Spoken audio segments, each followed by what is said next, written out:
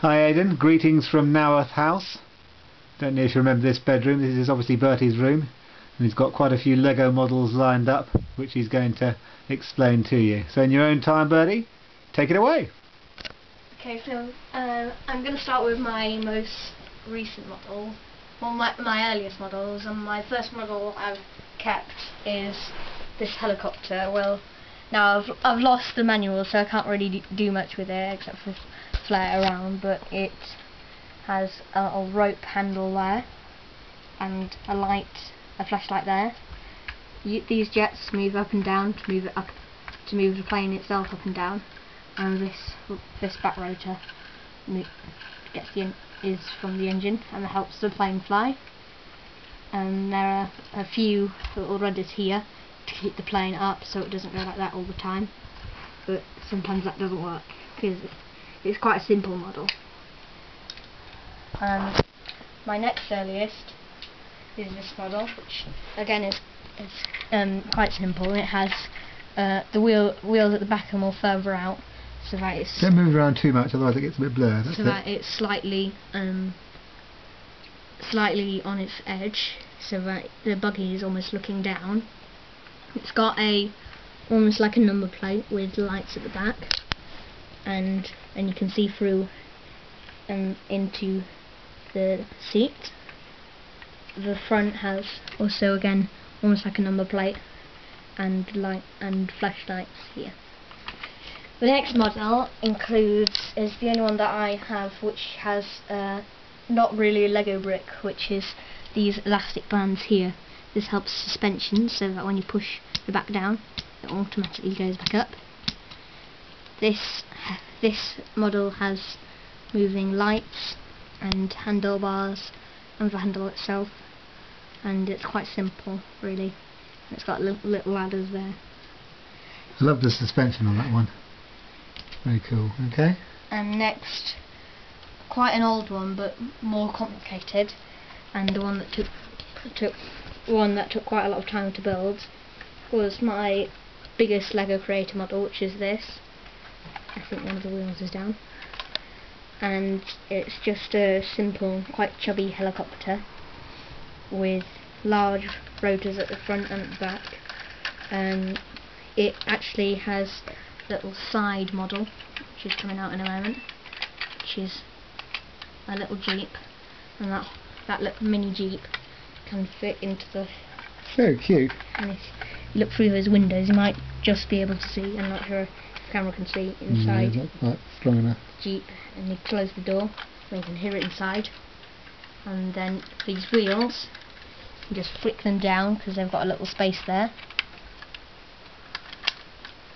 and then you can fly off. And when you're ready to go, all you need to do is take those wheels out and they all come out ready for landing.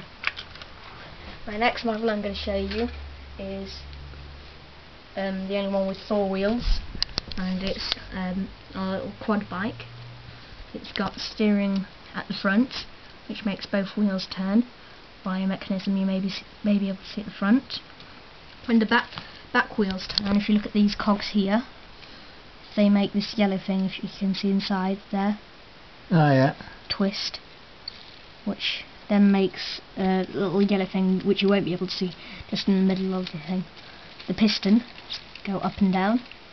There are also springs at the front and back. The back there's one spring. More suspension, I like that. So the back can go up and down, and the front there are 2 springs, so the front can go up and down. So when it goes over rocks it doesn't have any trouble. The next model, which is quite similar to the quad bike in motorbike form, is this motorbike. It's yet to be rebuilt because there is another version of this which I prefer, but I'll show you this anyway. The back wheel obviously moves this massive cog, which via a chain moves a smaller cog, which again turns a little yellow thing, which turns another piston. It's quite a low model, so you're going to have to be quite big to sit there and then hold the handlebars. You could lean forward quite a lot. I had to use different pieces here because I'd lost a few, so the handlebars would usually be shorter, but in this case I made them a bit longer. one of my recent models is this tractor, which There's a monster. again I'm going to remake it hopefully sometime into a crane, but I'm going to keep as it is for now. It's got a little steering wheel at the front and nice seating arrangements.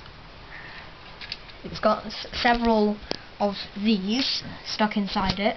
That's the most clearest one for the camera to see. Oh yeah. And they just make, so if you twist this, that one moves, making the back go down, for instance. Oh, I should have shown you this one here. That's the clearest one actually, so you can see the metal bit. If you watch carefully, you can see it going in and then out. Obviously you can put it in further, but. And then there's also one, a slightly differently shaped one, which you can't see the start of, or you might be able to, in here. So you can see the start of it there, and that just makes the front forks go down through this little mechanism. And if we close it up, we have this. This is the only one that doesn't include wheels, and instead it uses a track to go around and the bottom bits stay flat, but there's a little platform here and two almost like wheel things here to keep it intact, which makes it move around. And my most recent one, which I made just under a week ago, is this plane, which is a finished model, so I won't be remaking this, but I might be remaking any one of these that I have the manual of. And this, as you just saw there, if you turn this back bit, the wings come out. When you twist this just here, if you look carefully at this is called the cockpit, where the pilot goes in. That is so cool. And he just has a little, you can see there, control panel. And this joystick inside the cockpit makes these tail wings move. There we go. So if we put the cockpit back down, and finally underneath, if you might have noticed that this also has wheels on, like my helicopter. When you turn this, if you look carefully at all of the cogs, they're all moving, trying to get these wheels in and out. So I bet this is designed based on the same design principles as the real thing. yes, and this particular mechanism uses all 9 cogs of the set, or 9 4-pointed cogs. And you can see there's a little stopper here, and more clearly here, and there's also a stopper here. So when I twist the wheels again, here, and twist the wheels again, if you watch that stopper, it hits. So it can't. So that means that the wheels can't do the splits, which would mean that it wouldn't be able to land. So if I put the, if you weren't watching closely at the start, I'll put the wings back in, and then finally, that's all my Lego models shown and explained to you.